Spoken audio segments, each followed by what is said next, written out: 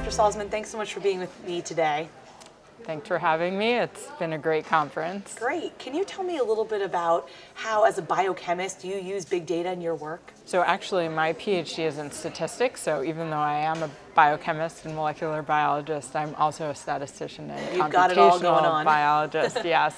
And so my research really uses and hinges on developing statistical methods and analyzing large data sets to try to better understand the repertoire of RNAs that are expressed by cells. And why is this important for my grandma at home? Why do we care about RNA so much? It's so small.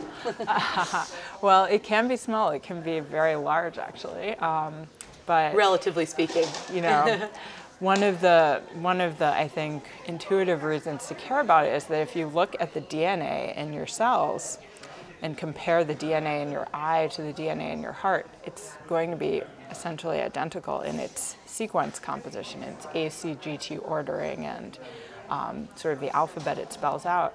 Whereas the repertoire of RNAs that are expressed from the DNA, basically copied from the DNA, is dramatically different between your heart and your eye, and essentially between every 2 cells in your body. So it's like the instruction manual is the same throughout your body, but what they're choosing to make from that instruction manual is very different. Exactly, like the instructions, the cookbook, you know, the ingredients can be the same, but the recipes that each cell in your body follows can be completely different. What broad questions are you trying to answer with your work? Well, so I think there are many unanswered questions that regard the processing and function of the expression of RNAs in our cells.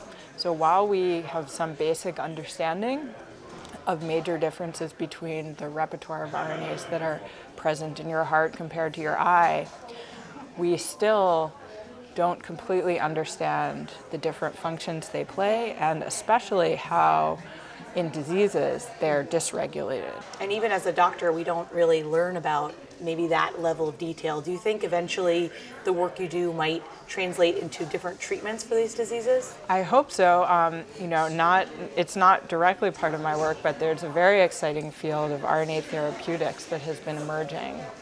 So changing your DNA might be dangerous and very difficult. And there's a new class of drugs that people are starting to experiment with and that are showing great promise actually in the clinic, which are delivery of RNA molecules rather than proteins or antibodies that have traditionally, or other small molecules that have been traditionally used as drugs.